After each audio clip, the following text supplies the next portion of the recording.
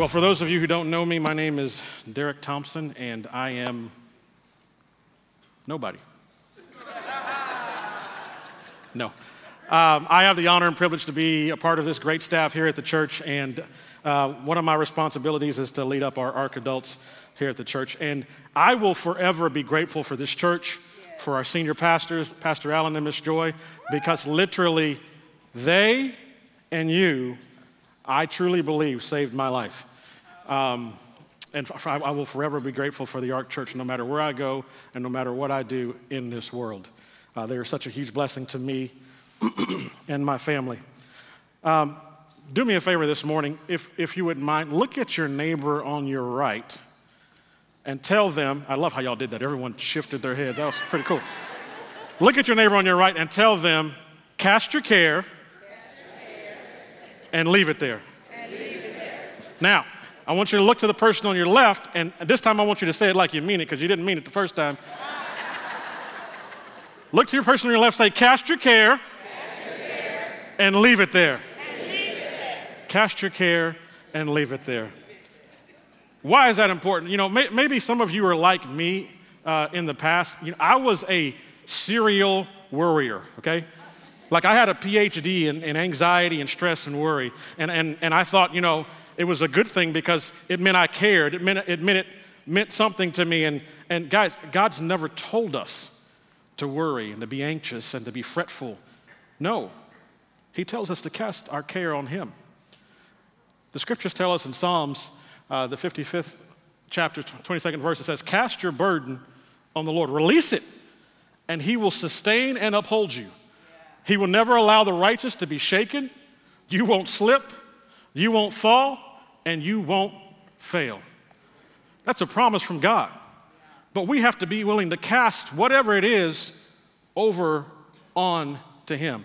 The scripture said burdens, you may hear cares. Basically, bottom line, anything that's weighing you down with worry, with anxiety, anything that you're fearful of, you need to give it to him. Guys, we were not designed to carry weights and anxiety, and we weren't designed for that. But he is. He can uphold those things. We can't. See, here's what I believe.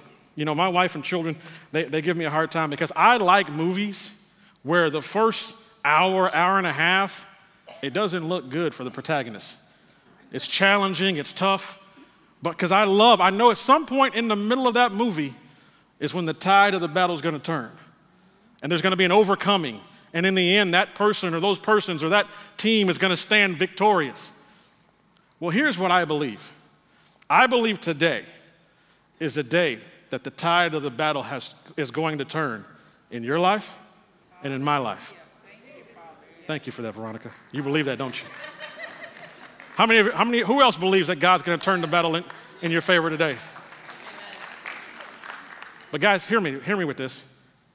I believe it all starts with our willingness to be able to cast our care and leave it there. See, some of you I know are like I used to be, and what I would do is I'd come to church services like this. I'd say, amen, preach it, brother. Oh, that's good. Yeah, woo, thank you, Jesus. And then I said, I'm casting my care and I'm going to leave it there. And by the time I got to my car, I got that care and other cares with me. We have to leave it with the Lord. The Bible tells us this in Philippians 4:6. It says, do not be anxious or worried about anything, but in everything, every circumstance, every situation, by prayer and petition, with thanksgiving, continue to make specific requests known to God. It says, don't be anxious or worried about anything. About anything. Does that include our children when they lose their minds? Oh, maybe I'm the only one, huh? Does that include when we have financial difficulties? Does that include when we have sickness in our bodies? Does that include those seasons where maybe our marriages aren't where they should be? Does that include the times when you go to work, and when you go to work, there's a pink slip waiting for you? It says, do not be anxious or worried about anything. Anything. And so our job is to learn how to give it all to the Lord. And not only give it to him, but be willing to walk away and leave it there with him. And I believe when we can grab a hold of that concept and take it to heart, it is the beginning of the tide turning in your favor. There's a story in the Bible that I love. It's a story about Elisha and the Shunammite woman. It's a beautiful story. The story goes that Elisha would go to Shunem, and there was this noble woman there, and every time he went, he would stop in at her husband's home. The Bible says that this was something that he did on a regular basis. Well, in 2 Kings chapter 4, verses 9 and 10, look at what it says. It says, "And she said to her husband, 'Look now, I know that this is a holy man of God who passes by us regularly. Please let us make a small upper room on the wall, and let us put a bed for him there, and a table and a chair and a lampstand, so it will be that whenever he comes to us, he can turn in there.'" I think it all starts with this. She was able to recognize that he was a holy man of God, that he was a good man of God. I believe for all of us, it starts with us understanding that God is good. Not just the saying, but that he is good, that God is faithful, that God is true to his word, and then personalizing it and understanding that God is good to me, God is faithful for me, and that he's going to be true to his word for me. You see, she recognized him as good and holy. We have to recognize the Lord as being good and holy and faithful and true and always on time. We have to recognize that. The second thing here, in this passage of scripture, I don't know if you realize that, but she went to her husband and she said, "Let's set up a place." And the scripture gets very detailed. It says, "Let us put a bed in there, a table in there, a chair in there, a lampstand." This wasn't going to be a one-time thing. She made a permanent place for the man of God. Guys, you and I, we have to make a permanent place for the Lord in our lives. Like he's got to be a priority. We can't fit the Lord into our lives. We can't fit the Lord into our schedules. He's got to be first. The team just sang the song, Firm Foundation. Understand this, if you will make God your foundation, the starting point, and build on that, there is nothing that the enemy can bring against you that will take you out. Nothing.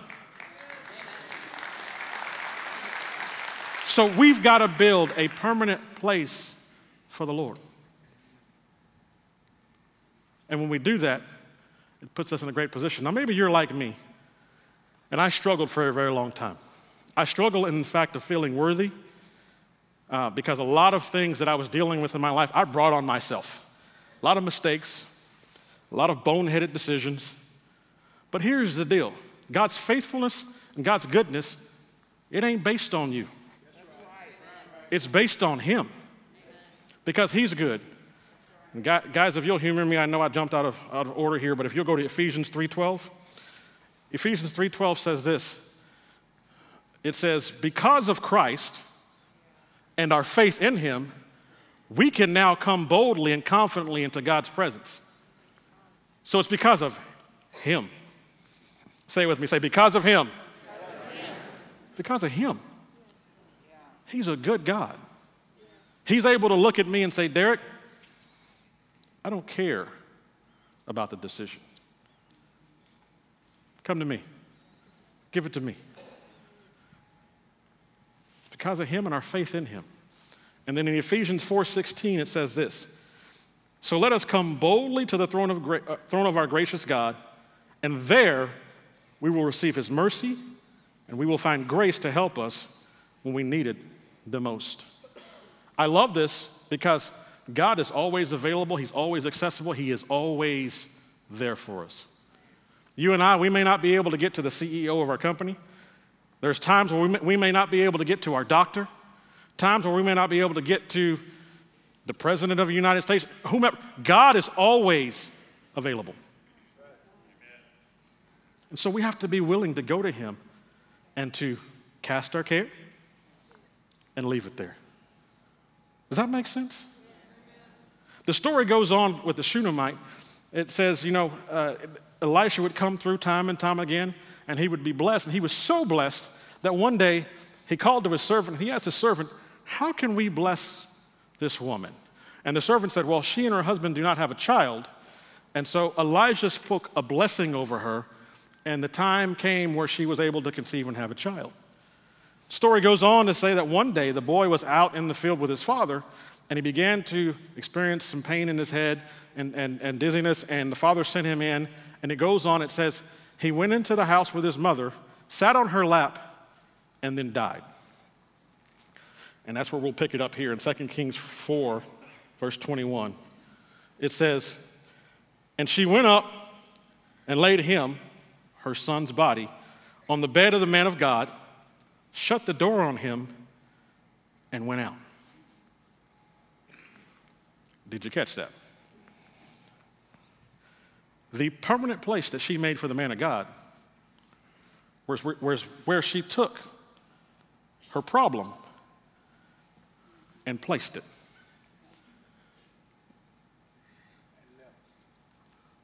She took her son and placed him in the room that she created for the man of God. You and I, when we've created a permanent place in our lives for the Lord, we need to get to the place where we take those problems and place it in his hands. Amen. The story goes on and says that as she closed the door and went forward, her husband's like, what's going on? Why are you going to see the man of God? Time and time again, she was questioned as to, what are you doing? What's going on? Why are you going forward? And every time she was questioned, she said, it is well. She got to the man of God, she explained the situation, and she made a decision that she was going to cling to him until he was able to come and turn that situation around. You and I, that has to be our heart.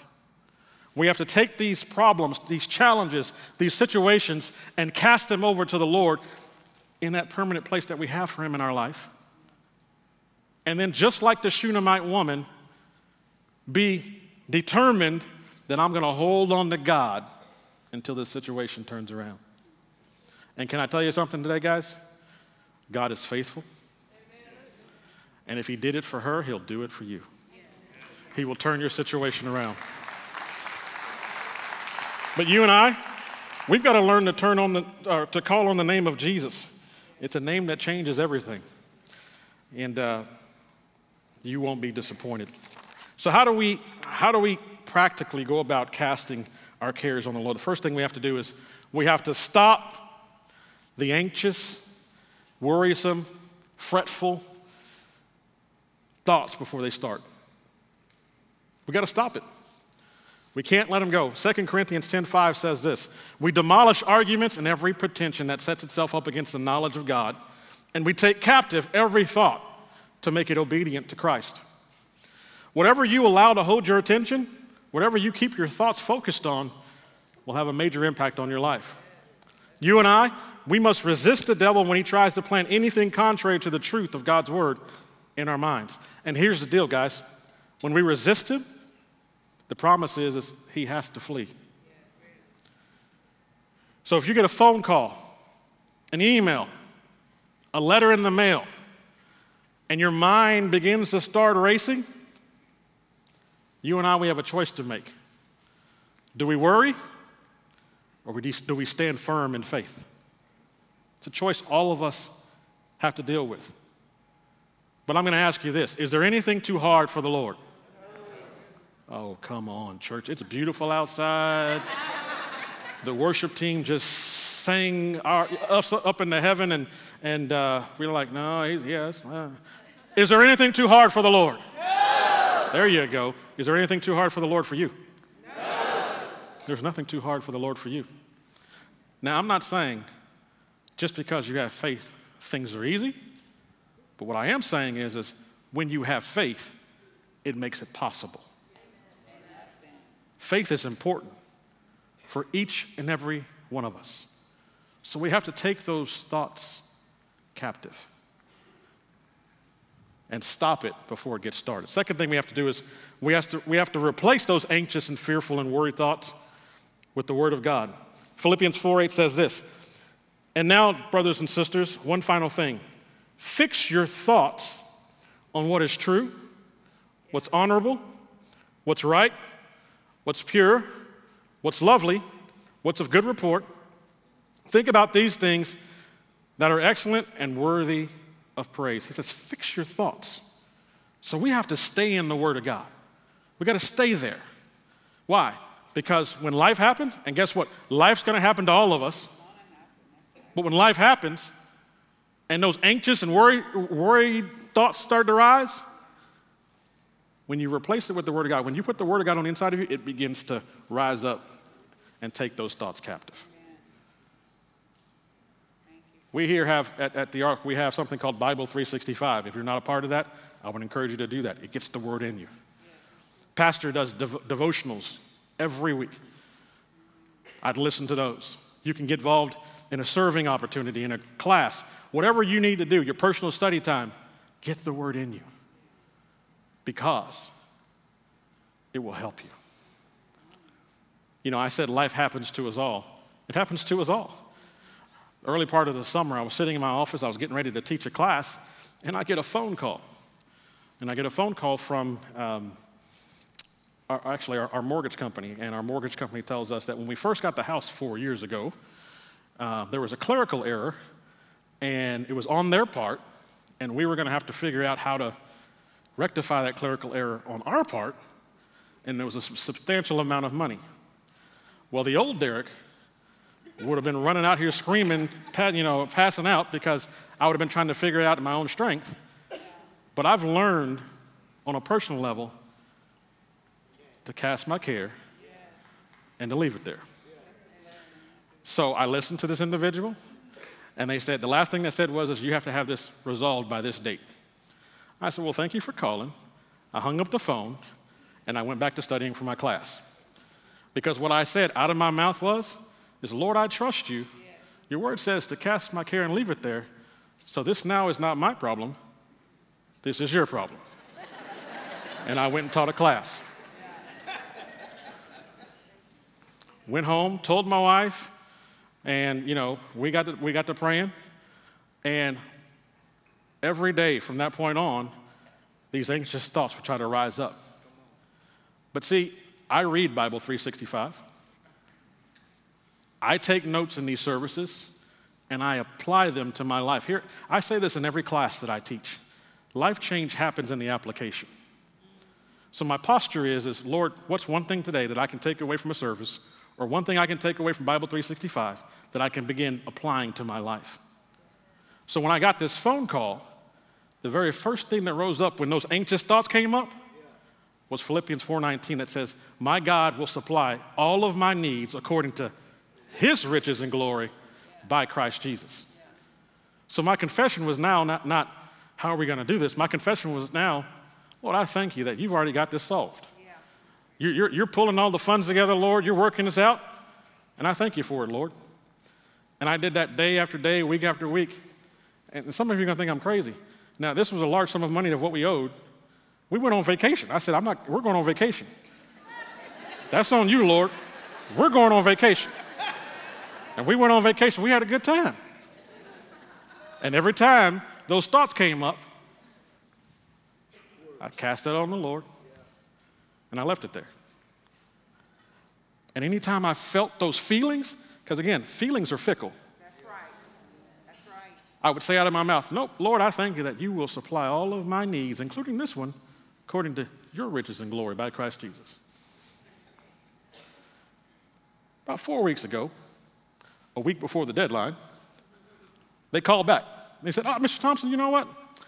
Man, don't worry about it. We figured out, we're going to absorb some costs, and also we're going to reduce your mortgage payment, and we got it all taken care of.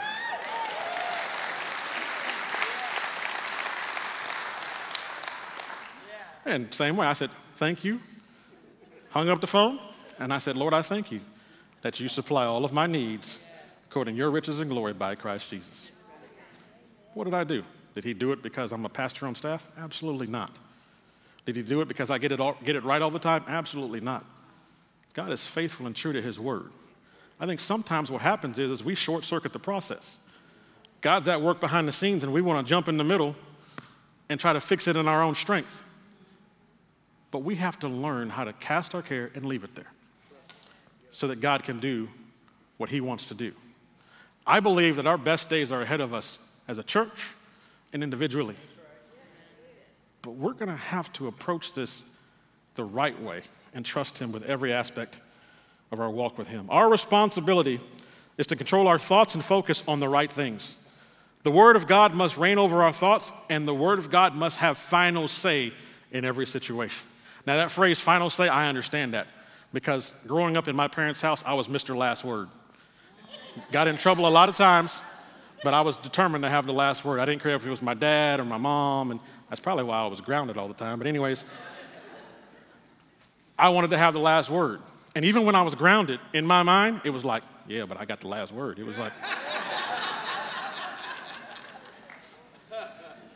in life, we have to allow God's word to have the last word, the final say. Doctor comes to you and says, there's nothing else that we can do. The last word is that by the stripes of Jesus, I am healed.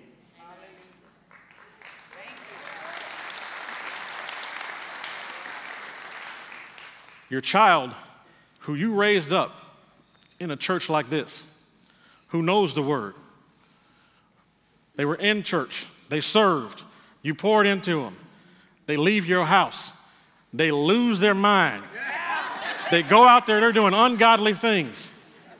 The Bible tells us that if you will raise them up in the way they should go, they will not depart from. What you see might be one thing, but don't discount the fact that God's working on the inside of them. Let the word of God have the final say. What am I telling you? Folks, we have to learn to cast that care and leave it there. And then allow the word of God to keep you grounded, to keep you focused, and life will be much more pleasurable there. Now here's the thing. The word of God is a powerful thing. Hebrews 4:12 says this, for the word of God is living and powerful. It's sharper than any two-edged sword, piercing even to the division of soul and spirit, joints and marrow, and it is a discerner of the thoughts and the intents of the heart. It says it's living and powerful. And then 1 Corinthians 6:14 says, and God both raised up the Lord and will also raise us up by his power. If you don't know how you're going to get through, if you don't know what the answer is, if you don't know how you're going to make it, you need to plug into the power. That's the word of God. Because the promise is it's just like God raised up Christ from the dead, he will turn your situation around and raise you up in the same way. That's power. But we got to plug into the word of God. Well, Derrick, I don't understand the word of God. That's all foreign to me. In this day and age, I'm sorry. I've been there. That was the banner I flew for a long time. But in this day and age, it's an excuse that the devil's going to try to use to keep you bound, to keep you frustrated and full of anxiety and worry. If you will put forth the effort to get the word of God on the inside of you, you will plug into that power and it will lift you up. But we have to be willing to do that. So we want to stop those thoughts. We want to replace those thoughts. And then number 3, putting it bluntly, maybe you're like I used to be. And number 3 is we got to get over ourselves. Yeah. I struggled with a lot of pride for many years, thinking that I had to figure things out. That if I didn't figure things out, then I wasn't a man.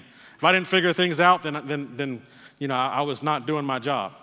It's not on me to figure it out. We've got to be willing to humble ourselves. Humble ourselves and trust the Lord. 1 Peter 5:6-7 says this, therefore humble yourselves under the mighty hand of God, that he may exalt you in due time, casting all of your care upon him, for he cares for you. So did it say casting some of your cares? Did it say only casting your children? Although we want to cast our children sometimes, don't we? We want to throw them. Did it say only cast the small issues on him? It says cast them all on him. Guys, do you realize that there's only so much we can handle, but he can handle all of it? He can handle yours. He can handle yours. He can handle yours. He can handle yours. He can handle all of it. We have to be willing to cast it all on him and to leave it there.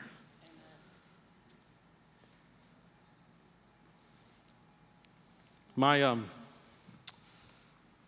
daughter came to us last year, or something like that, yeah. Came to us, and I'm in the middle of watching a Dallas Cowboy game, and I don't know why I was watching it because it was a horrible game. But she came to me and my wife, and she said, I feel led to go to the mission field.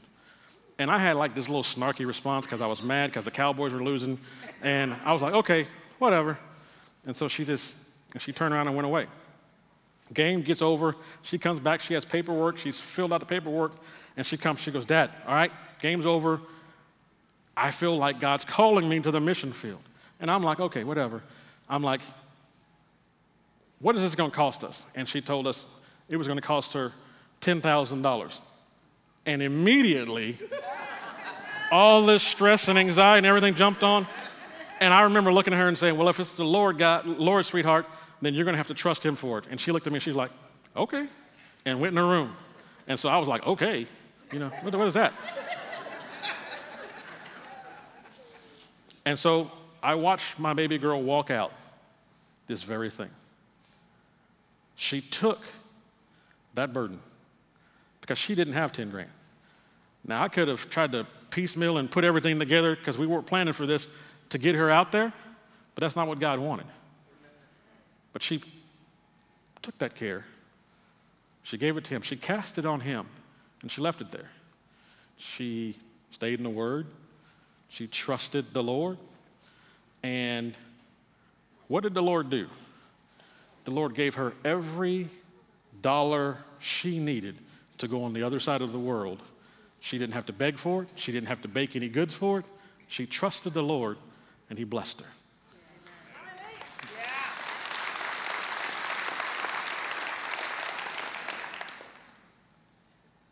That's the kind of God we serve. That's the God who wants to do something in all of our lives. I've told the story in the past before where when when I grew up, I didn't grow up with a lot of money, and so I didn't go to a lot of nice hotels. And I remember when my wife and I first got married, we went to the first nice hotel together. So I didn't know that there were people in hotels who would help you with your baggage. And we'd gone on this trip, and to this day, I still don't understand how for 7 days I can pack one bag, and my wife packs 7 bags, and she's only 5 foot. I don't understand but that's a different story. So I get out of the car, and I have my bag and have all of her other bags on me, and I'm trying to walk into this building, and I'm tripping, and I'm frustrated, and I'm off balance, and this little dude runs up, and he's like, hey, give me your bags. I'm like, dude, I don't know you. Why do you want my bags? I'm like, back up, man. Back up. And he kept saying, give me your bags. And I said, I'm not giving you my bags. And then finally my wife came over and she said, sweetie, he works for the hotel. It's his job to take the load off of you so that we can enjoy our time. Folks, this morning I want you to go home knowing this,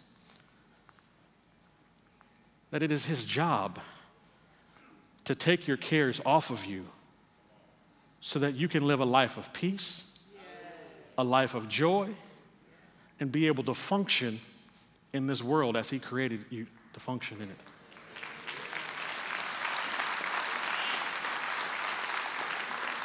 But you and I, we have to be willing to cast our cares, and to leave them there. Let me leave you with one last thing here. In God's word, you will learn that he has plans for your life. Plans that are hopeful and good. And that's Jeremiah 29:11. That when life is unbearable, when the unexpected happens, that he will and he can carry your burdens for you and allow you to be at rest. That's Matthew 11:28 and 29. That no matter how big any of your needs are, he can and he will always meet those needs. That's Philippians 4:19. And as long as you listen to him, you can be at peace in the midst of any and every situation.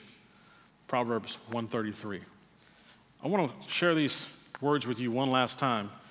And I don't know, the Lord orchestrated this, but Justin, I love that song. I love it. But listen to these words. It says, Christ is my firm foundation. We talked about that permanent place. The rock on which I stand. When everything around me is shaken, I've never been more glad. Because he's never let me down. He's faithful through generations. So why would he fail now? And the answer is, he won't. I've still got joy in chaos. I've got peace that makes no sense. I won't be going under.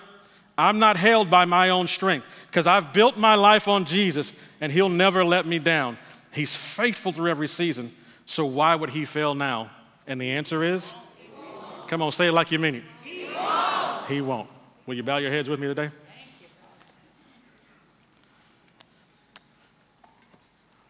With every head bowed, every eye closed, if you're here with us today and you would say, Derrick, I don't know on a personal level, I don't know God in the way that you know God. I don't know this God that you're describing, but I want to know him. Here in just a minute, I'm going to ask you to do something here. But if you're also here and say that, Derrick, I've had a relationship with God, but somehow I've gotten off track. With every head bowed and eye closed, I'm going to ask you today, if you want to make a decision today